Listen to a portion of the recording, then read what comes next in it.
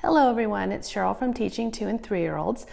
And today I came in and I set up our birthday wall for our 2-year-olds. I kind of do it different every year. I've actually hung the birthday crowns on the wall, and you can see that in my blog post. This year I've just done simple little cupcake cutouts, and they are in birthday order.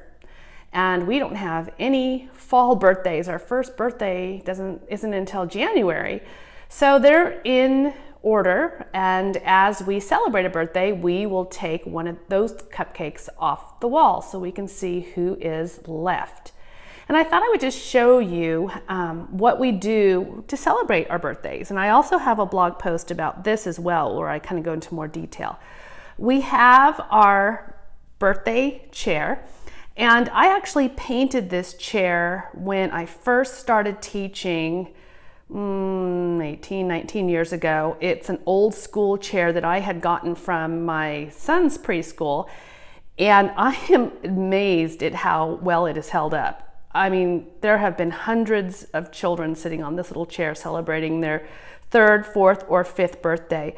So they get to sit in this chair, and they get to wear their birthday crown, which they will decorate, and they get to put the candles on their cake. We made this felt cake. Actually, this was made before I even got to this preschool. That's how old this cake is. And some people have suggested it looks tired and we need a new cake, but I guess I'm kind of sentimental. We used this cake celebrating my daughter's birthday, and she's now 22. So it's been around a while. So anyway, we get the felt board, and the child helps us put the right amount of candles on it. And then when he sits in the birthday chair, or he or she gets to wear her birthday crown. And then they hold the cake on the flannel board in their lap, and we sing a birthday song, and they pretend to blow out the candles. We really keep our birthdays very simple. We used to do more, but we have found that less is best, and we make sure that we only celebrate one birthday on a day. Even if we have 2 birthdays on the same day, we actually have twins in our class this year, but we will give them their own day.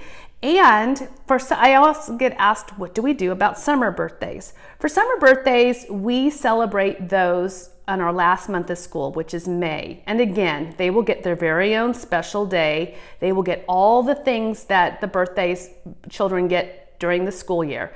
I have 2 summer birthday babies myself, so I know how important it is. We certainly can't leave them out. So they get celebrated in May, and we call it Happy Summer Birthday. So birthdays are so special, and they love it. When they see that somebody else has a birthday, they want to know when their birthday is too. And that's one of the reasons why I really like having some kind of a chart where they can see who's next, who's had a birthday and who's next.